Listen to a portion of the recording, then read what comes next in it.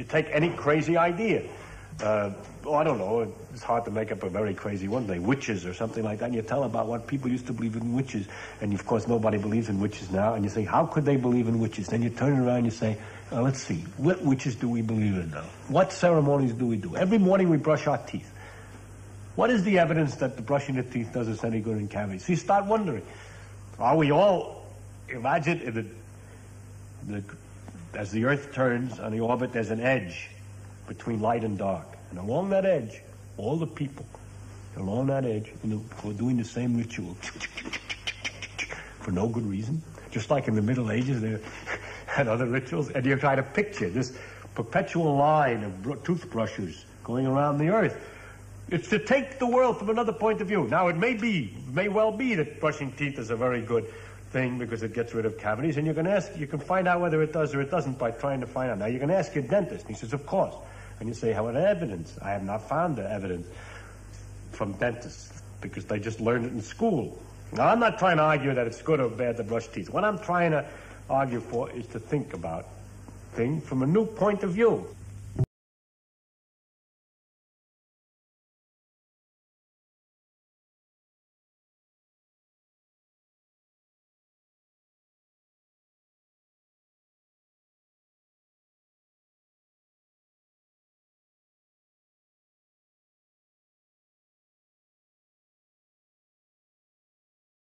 You see, I have had in my life a number of pleasant experiences. When I was a kid, I invented a problem for myself, the sum of the powers of the integers. And in trying to get the formula for it, I developed a certain set of numbers formula for which I couldn't get. And I discovered later that those were known as the Bernoulli numbers, and discovered in 1739. So I was up to 1739 when I was about 14, you see. And then a little later, I discovered something. I find out invented a thing called, which we now call operator calculus. And that was invented in 1890 something. You see, I was inventing things that came later and later. But the moment when I began to realize that I was now working on something new was when I read about quantum electrodynamics at the time. And I read a book and I learned about it. For example, I read Dirac's book. And he had these problems that nobody knew how to solve. They were described there. I couldn't understand the book very well because I really wasn't up to it. But there, in the last paragraph at the end of the book, it said, some new ideas are here needed. And so there I was. Some new ideas were needed. Okay, so I started to think of new ideas.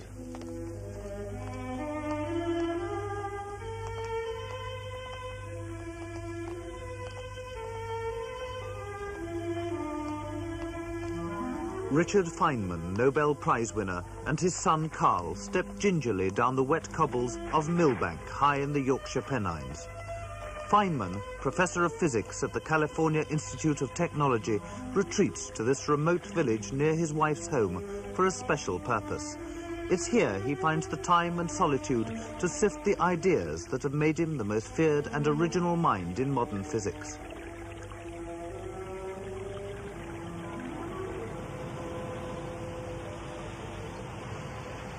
Feynman is in the forefront of one of the oldest and most intriguing games of hide-and-seek in science, finding the ultimate constituents of the world.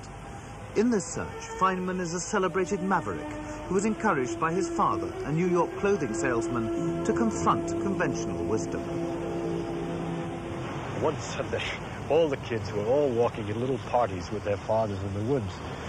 Then the next Monday, we were playing in a field, and the kid said to me, say, what's that bird? What's the name of it? Do you know the name of that bird? I says, I have the slightest idea. He said, well, it's a brown-throated thrush. He says, your father doesn't teach you anything. But my father had already taught me about the names of birds. We walked and he says, that's a brown-throated thrush. He says, know what the name of that bird is? A brown-throated thrush. In German, it's called a Flügelflögel. In Chinese, it's called a Qinglongtong. In Japanese, a Tohlachtohara, and so on. And when you know all the names in every language of that bird, you know nothing, but absolutely nothing about the bird. And then we would go on and talk about the pecking and the feathers. So I had learned already that names don't constitute knowledge. It's knowing the name of something. That's caused me a certain trouble since, because I refuse to learn the name of anything. So when someone comes in and says, You got any explanation for the Fitz-Cronin experiment? I says, what's that? He says, you know, that the long-lived K meson disintegrates into 2 pies. Oh, yes, now I know. But I never know the names of things. What he forgot to tell me was that knowing the names of things is useful if you want to talk to somebody else. So you tell them what you're talking about. But the basic principle of knowing about something rather than just knowing its name is something that you stuck to, is it? Yes, of course. You have to learn. These are kind of disciplines in the field of science that you have to learn. That to know when you know and when you don't know, and what it is you know and what it is you don't know. And it's you got to be very careful not to confuse yourself. How else did he try and progress? mold your methods of thinking, the way you looked at the world? Well, we had a lot of little games, like he would say at the dinner table. He'd think of some little problem, and he'd say, "Suppose you were a Martian. We were Martians, and we came down to this Earth, and we'd look at it from the outside." And that, I can't explain exactly what he meant, but there's a way of looking something anew, as if you never saw it before, for the first time, and asking questions about it as if you were different. For instance, if you would ask, later I did some little amusing research for a paper in college on sleep, but it started with a question of his kind. Suppose you were a Martian who never slept. They didn't have sleep. You didn't have to sleep. And you came down to this Earth and you saw these people had this funny property that every day for a certain amount of time had to lie down and become unconscious.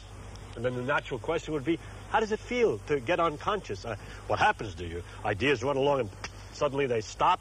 Or do they just run more and more slowly? But what happens to your ideas? How does it feel to become unconscious? So I tried to answer the question.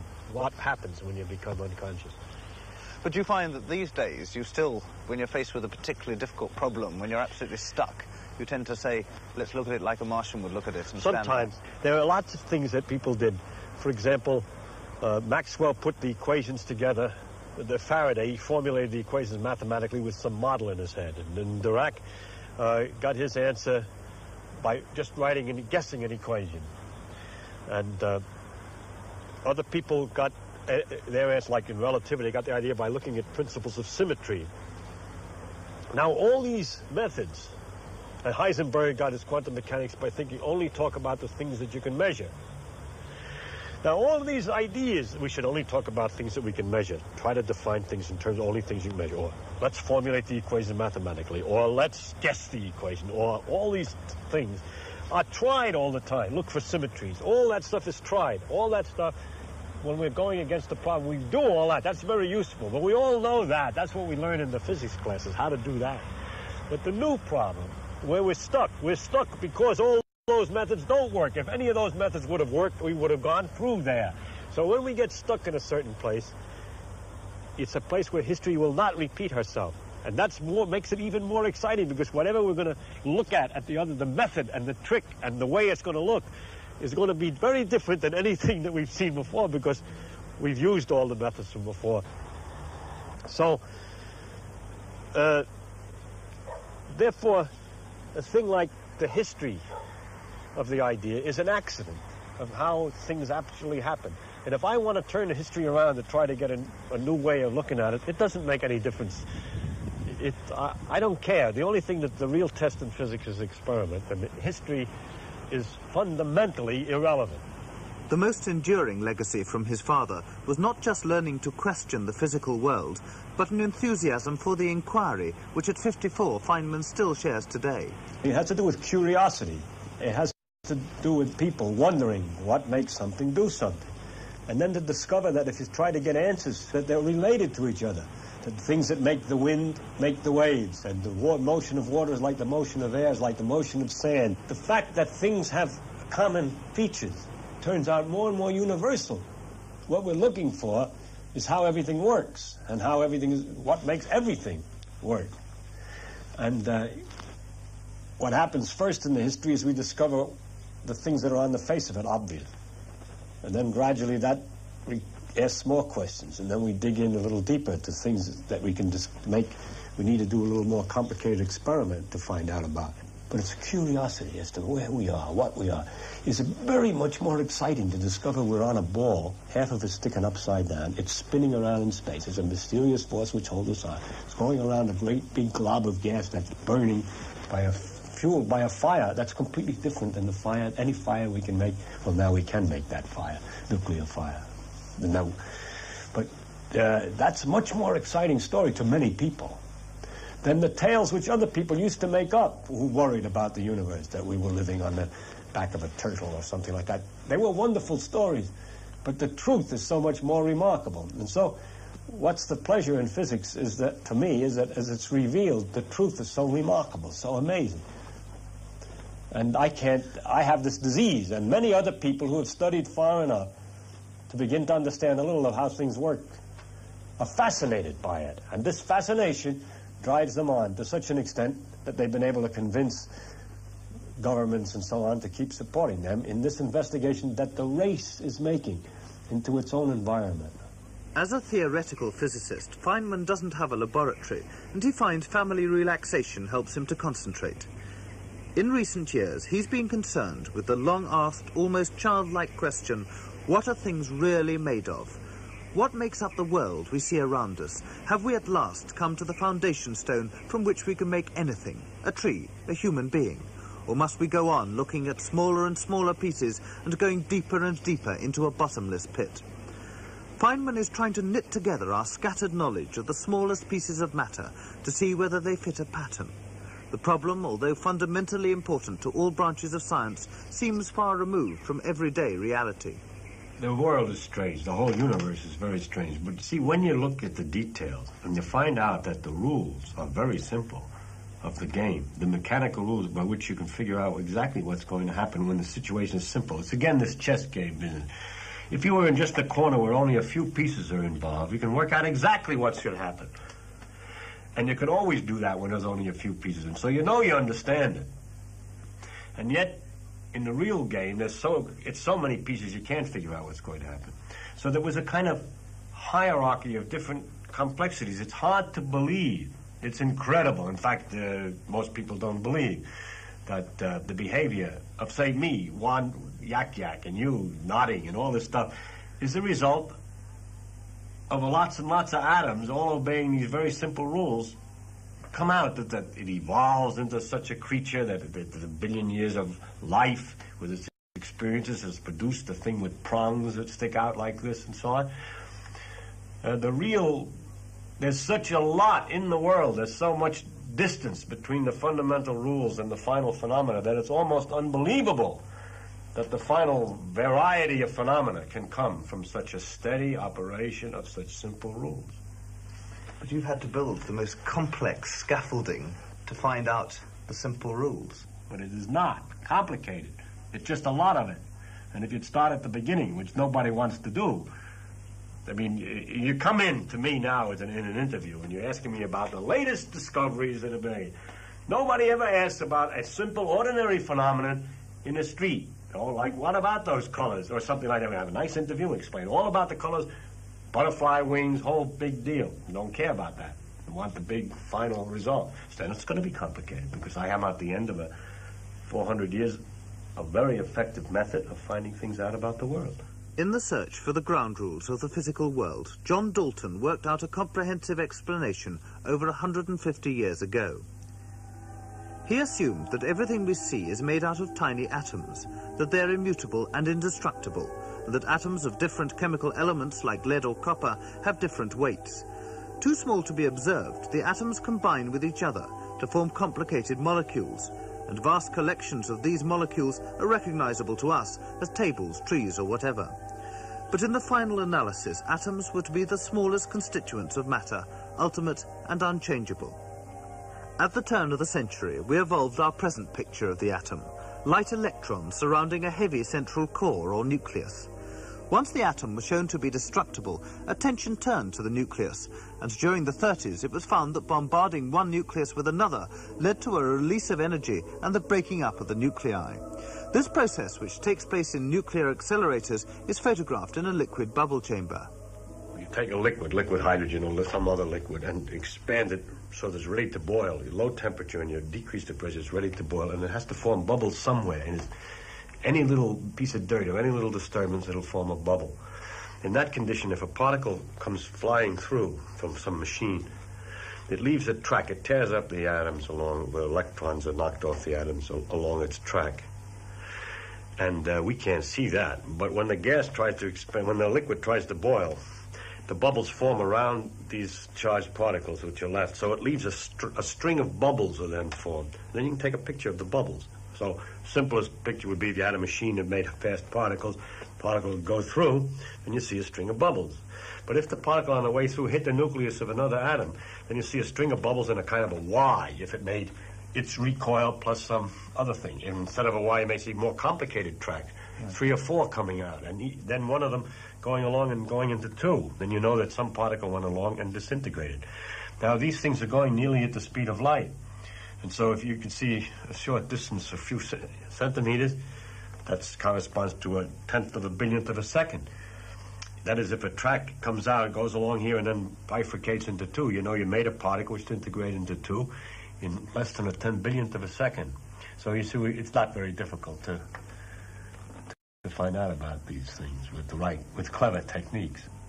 Since the war, with evidence from bubble chamber photographs like this, physicists have explored the nucleus of the atom. The results have been spectacular and confusing.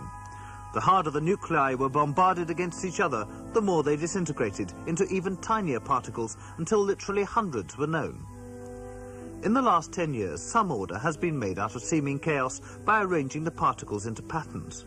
Each pattern has 8 or 10 members, related by nuclear properties like spin and mass. To the physicist, patterns like this imply the possibility of even smaller particles, not yet identified but already named.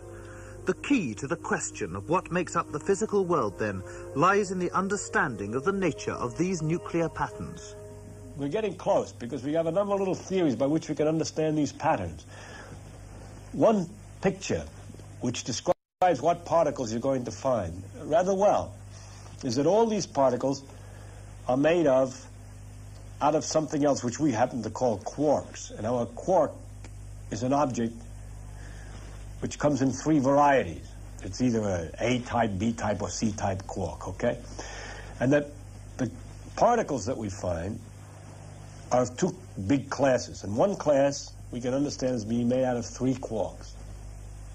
And depending on the different proportions, how many A's, B's, and C's, and how they're moving around each other, if we count how many states we would get from putting 3 objects together, it could be made in so many ways, 27 different ways, each one being 3. We find groups of particles in groups of 27 analogously, and so on. A little more complicated, but it's more subtle, but it's like that.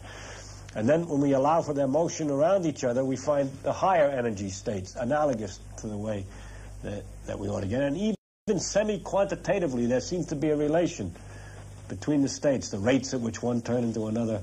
So it looks like they're made out of just 3 quarks.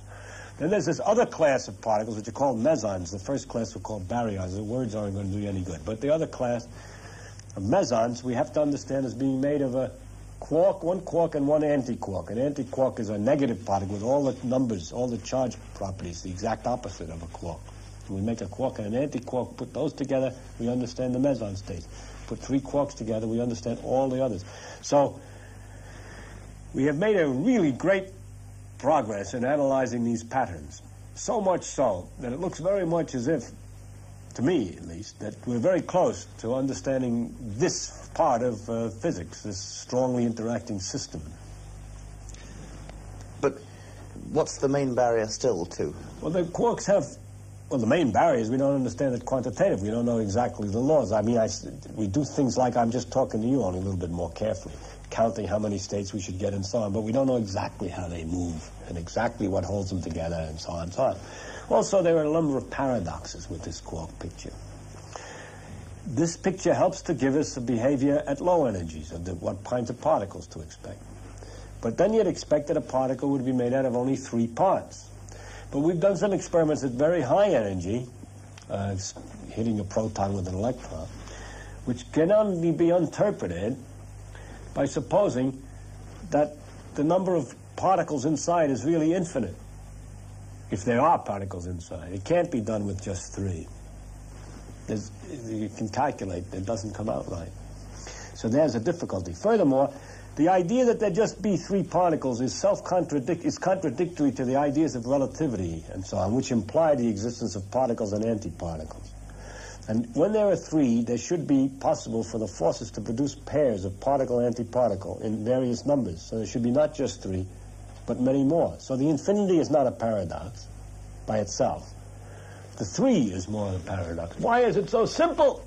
Why can we get away and understand so much with just three when there should be an infinite number probably in there, both theoretically and experimentally?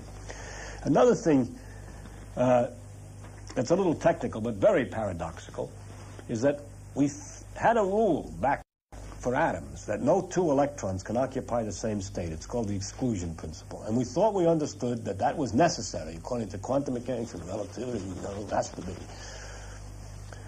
And with the quarks, we find the exact opposite rule. Two particles tend to occupy the same state. The exact opposite. It seems to be contradictory with principles.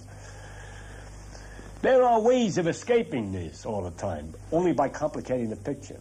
But the simplest picture, just three, which explains everything, is self-contradictory. Furthermore, some people suppose that maybe these quarks could come apart. That would mean the prediction of new states, which consists of only one quark, say. If there were such a state, it would have to have a charge of 1/3 normal charges of our objects, for example, or 2/3. And we don't find experimentally any such particles. Now, everybody's looking for them. But it looks as if they exist at all, they have to be extremely heavy. Then the problem is, very good, if they're extremely heavy, how, compared to a proton, say, how is it when you put three of them together, you get a light object that's not heavy, like the proton? There are technical ways of arranging it, but they're always complicated. The situation is, as it always is when we're near the answer. It looks much simpler than it has any right to be. And we have to understand that simplicity. And why we think it must be more complicated. Our minds are complicated somehow. Just like the orbits of the planets, which were supposed to be circles, which looked simple. Then they were experimentally, they weren't circles. So they made circles on circles on circles on circles. It got more and more complicated. It turned out it was really much simpler. It was a force inverse the square of the distance, which made ellipses and so on. But a different way of formulating entirely, which was beautiful. So now we have our wheels within wheels. It looks simple. Nature is no doubt simpler than all our thoughts about it now. And the question is, what way do we have to think about it so that we understand its simplicity? That's where we stand now. On holiday in the Pennines, Richard Feynman is paid a neighbourly visit by Yorkshireman Sir Fred Hoyle, the astronomer, cosmologist and science fiction writer. At first sight, there seems little in common between the study of galaxies and nebulae billions of miles in diameter and millions of light years old, and nuclear physics, where particles exist for only a millionth of a second. But the formation of stars and galaxies is determined on a massive scale by the behaviour of the very nuclear particles Feynman studies. Hoyle and Feynman share an interest in the foundations of physics, and exchanging ideas in the local pub is always as profitable as it is enjoyable. You agree that the quasars are in real trouble, that the very big redshifts... I think so. I've had this uneasy feeling now for about 5 years. It looked crazy for a while, but it's like piling up of evidence all the time this way. Each one makes a new problem. Yeah. Every piece of evidence is the same problem in the same sense. If there were any cause for a redshift as big as that, other than recession, we'd be all right. That's right. But in the present physical laws, there doesn't seem to be any place for such a redshift. That's good. That That's fits. good. That won't fail. And at the same time, the same kind of laws predict the kind of peculiar phenomenon of black holes, which we confusing. Yeah. And it could be that either the gravity is wrong or one of the physical laws are wrong, too. Some physical law that's involved. Because I'm not arguing at the moment that the physical laws are wrong. I mean, you would agree that one has to push it through along these lines. Yeah, the best way to progress, I always think maybe, is to try to be as conservative. That's what Wheeler always said. To try to be as conservative about the physical laws as possible in explaining the phenomenon. And if you continuously fail, then you gradually realize you got to change something. But if you start out by saying, got to change something, there's so many ways of changing. And you don't know how it's most likely you don't have to change anything. Most of the time we succeed ultimately in explaining these damn things in terms of the known laws. But it's the cases that fail are the interesting ones. Yeah. Yeah, it's like the old story, isn't it? The chap with the under the single lamp in the street. Yes, that's right. Where a passerby says, "What are you looking for?" He says, "I'm looking for my key," and they search for it for a few minutes. And at the end of these minutes, the passerby said, "Are you sure you lost it here?" And the man said, "Not at all, but unless I lost it here, I'll never find it." Because the light's better. Yeah. Yeah, we work where the light's better. Yeah. Once I was thinking by analogy that there was a time in the 1900s when the thought that the properties of substances were not physics. For example, they would be numbers. We would find a series of numbers. The index of refraction, that was physics. But the number for the index, that glass had an index of 1.543 and so on, that salt had another index, that those numbers, the properties of substances, would come from chemistry or something. But that it was that time, it was considered a different branch. Then when the quantum mechanical understanding of the atoms was evolved, then we could calculate all these properties, and we realized that all these numbers were really part of physics. And so properties of substances became a branch of physics, whereas previously it was a sort of chemical branch. Then I wondered by analogy, I always worked by analogy, what today do we not consider part of physics, which may ultimately be part of physics? I see. And I realized immediately something. We consider, at the present moment, most people consider that we study the laws of physics, that is how things go, given a certain condition, how the things behave after that. But how did they get into that condition is considered another problem. In other words, boundary conditions. Right, boundary conditions. We are given the conditions, the circumstances, and then it evolves from there according to physical laws. We're studying the laws. Yeah. It's as though we were doing a chess game again, and we're working on the rules, but we're not worrying about how the pieces are supposed to be set up on the board in the first place. That's not our business. That's the business of history, how the world evolved. Astronomical history of cosmology, how the universe exploded or the steady state or whatever it was. It's not our business. It's interesting that in many other sciences there's a historical question, like in geology, the question, how did the Earth evolve to the present condition? In biology, how did the various species evolve to get to be the way they are? But the one field which has not admitted any evolutionary question is physics. Here are the laws, we say. Here are the laws today. How did they get that way in time? We don't even think of it that way. We think of, well, that is that way from forever. It's always been like that, the same laws, and we try to explain the universe that way. So it might turn out that they're not the same all the time, and that there is a historical evolutionary question. But how do you see it going? It's hard to speculate. Is it a continuous change, or is it something that depends on big... You're the speculator. See, you and I think differently. I think of the possibilities, but I'm afraid to put things in. When I see the dark, I always think of the dark as too big for me to guess at. You see, to guess, it's not much use in guessing particular things. But you're different, and I would like to discuss with you sometime how do you do that, because I'm really a little afraid to make specific guesses. Is it your background? I don't know. The way you kind of grow up. I don't know. I'm afraid to make specific guesses because the moment I'm making that guess, I can see 7 other alternatives. And so since I see these other alternatives, I don't know which one to piddle with. Well, I don't like to spend a lot of energy on one. My choice is very simple. I don't set any requirement that the answer be right. It's just what I'm interested to follow. That's the difference. That's the difference. Yeah. Well, I'm trying to find out. If I'm interested in... I'm trying to find out not how nature could be, but how nature is. See, what's right. Well, I don't think you'll ever find it, you see. I don't think you'll ever find it. I see. And your idea is to find out what nature could be. Different possibilities.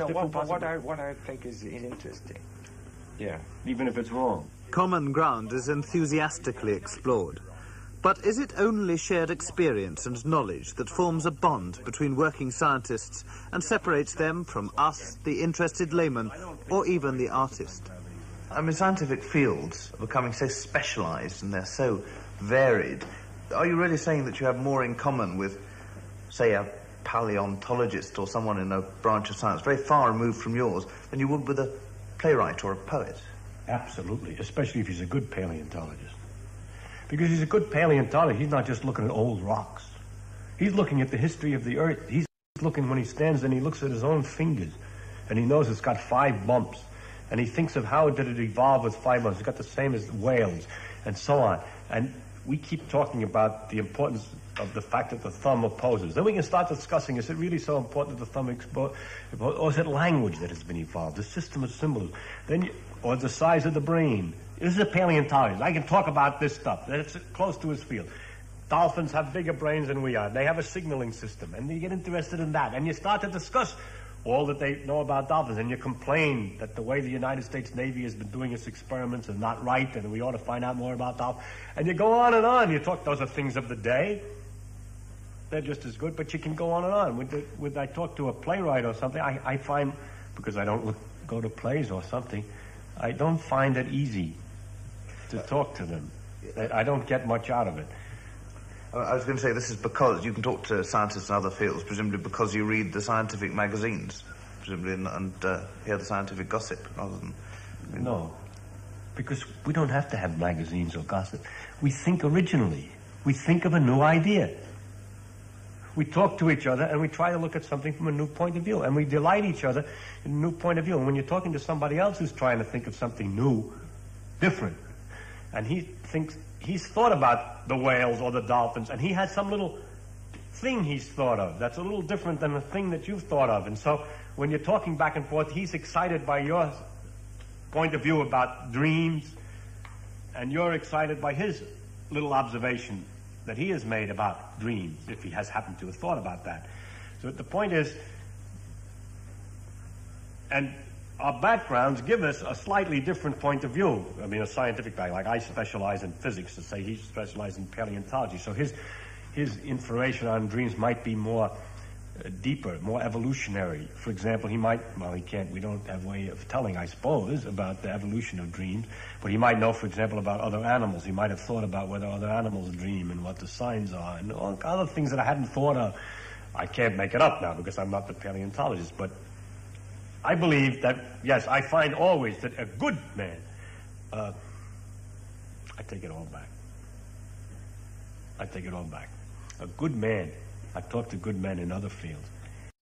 There's certain kinds of men in every field that I can talk to as well as I can talk to a good scientist.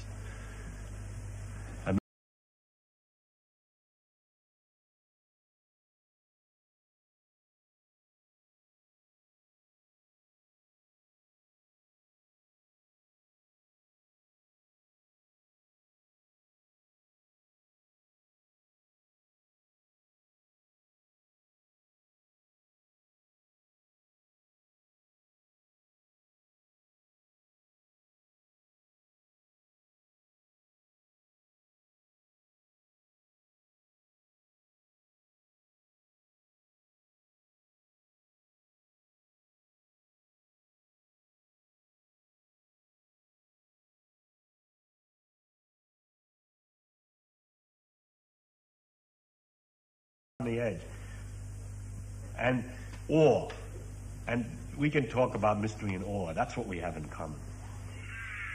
You were talking a bit about these fallow periods when things get very painful. After discussing working problems, it is natural that Feynman and Hoyle should savour that most thrilling pleasure of all, the moment of revelation. You try all sorts of things and you're hopeful about trying it. Have you had a moment when, in a complicated problem, where quite suddenly the thing comes into your head and you're almost sure you've got to be right? Oh, yes. This is a great... Oh, God. Yeah. And then you try to figure out what the conditions were of that moment that you can do it again. Yeah. For example, I worked out the theory of helium once and suddenly saw everything. I was struggling for 2 years, and suddenly saw everything. And one afternoon, and I can remember everything about it, by the way. It's psychologically funny. You can remember the color of the paper you were writing on. Isn't that true? And the room and everything else. And then you wonder, what's the psychological condition? Well, I know at that particular time, I simply looked up and I said, wait a minute. It can't be quite that difficult. It must be very easy. I'll stand back and I'll just treat it very lightly. I'll just tap it, and it'll say bunk, bunk, and there it was. So how many times since then I'm walking on the beach and I said, well, look, it can't be so complicated. I simply tap it, tap, nothing happens. Nothing happens, yeah. So the lights are great, but the secret way, what's the condition? It's that missing bit in the brain, isn't it? Right. That suddenly lights up. And I have no idea. I've thought about it because some some man suggested that I think about that. Because if I can only figure out the formula for what condition to be in to get good ideas, I'd be much more efficient and more happy. You know? So I often paid attention to what the condition is, and I've never found any correlations with anything. By the way, it's the delight. It's absolute ecstasy. You just go absolutely wild. And how long does it last for? That drives you. How long does it last for? It's not very short. It's a very big moment, and then 3 days. And 3 days. So on. Yeah. And then there are lesser pleasures as you work on more things, right, and more people notice it. And but you the high talk peak, about you're it. on the high peak for about 3 days. That's right. Yes, yeah. It's like a supernova, I suppose. Yes. No, that's 54 days. That's better. Yeah. But I was going to say that it's the hope of that kind of gold that keeps you going, that can keep you going through these doldrums. You see, and that I think what I learned when I was a child from my father was that if you did work a little bit at these things, there would be a time at which you'd get this. Yeah.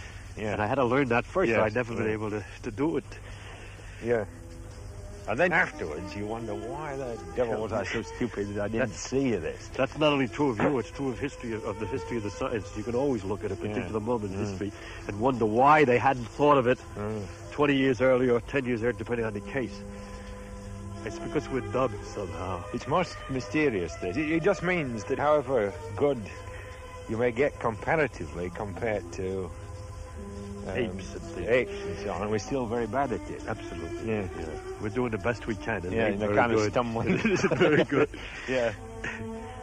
This depressing and sobering thought. Well, it's been fun.